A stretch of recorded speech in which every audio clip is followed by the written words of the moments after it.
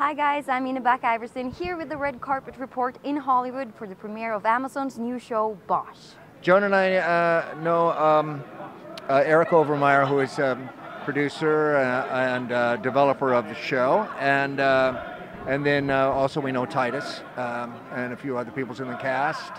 So that's and why we're big Michael Connelly fans. We're huge fans. You have read the books? Yeah. Oh yeah. What do you think?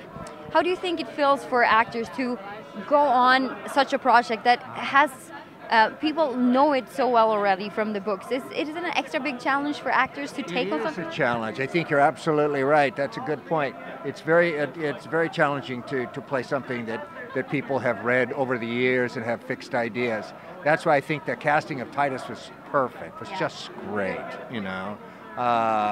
Because Joan and I have been reading his books for, I don't know, 20 some years. So, you know, and I think he's perfect casting.